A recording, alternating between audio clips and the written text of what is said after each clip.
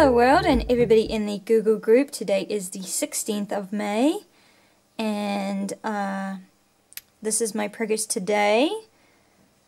So I did a blue wash on the heads, severed heads on the standard, and did some pustules and stuff on them, and they will be washed again with some kind of flesh tone just to tone them down so that all those colours are kind of in the background, and you'll see how that looks soon.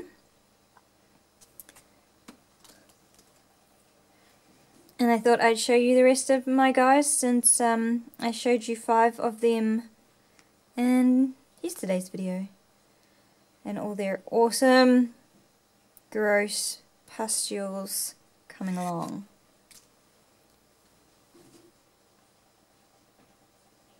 Fly head. My favourite head of them all.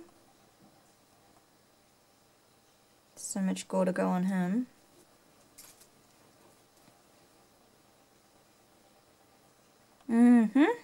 Maggots in his mouth. Or her, because she's got boobies, if you can see. Lots of sores on her back. And the last one is a nurgling inside the belly. And the elephantitis leg. Lots of pustules on him. Cool. So today's daily question is, coolest fictional setting to live in? Lord of the Rings, Star Wars, Star Trek, or other, your choice, and why? Well, Lord of the Rings would be pretty cool to live in, especially Hobbiton is my favourite place, really, and I would enjoy living there. But I would have to say the most captivated I was by a movie setting and really wanted it to be real was probably Harry Potter.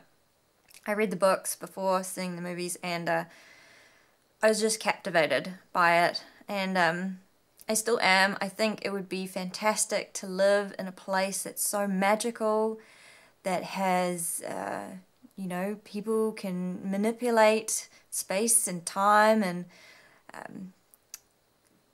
you know, cast spells, and these creatures that are hidden in reality, but really they're there and nobody really knows unless you're a wizard or witch, and it's just so cool. It captivates the imagination, and I just think that the books are written fantastically and really just captivated me completely. So that would be why I would choose the Harry Potter world. I would love to be a witch and able to do magic and live in a magical place where there were mystical, magical creatures and magic, and just so cool.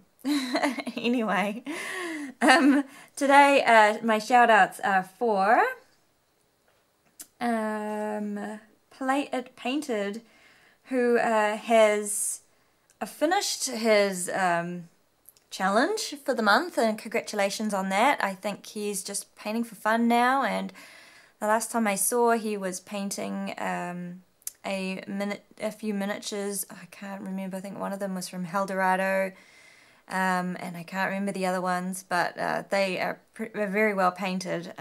So go and check out his channel. He was doing Super Dungeon Explorer models, I think, and they looked so much fun to paint. They're just like little cartoon characters, and the colours are great and the painting's fantastic, so go and check him out. The next one is another historical painter, Ringo Simpkins. He's doing Prussians, as far as I know, and they look fantastic, very well painted, and he's a YouTube veteran, so go and check him out. He's got some fantastic videos. The next one is Dawn's Apothecary, who is doing orcs, also a veteran of YouTube, and very good painting. So if you like those projects, go and check them out. And of course I would like to say, if you haven't checked out GrandMaster Painters, channel and you're doing the May Painting Challenge, you want to win a prize, go and subscribe to his channel and check out his giveaway to be in to win. Okay, thanks so much for watching, and bye!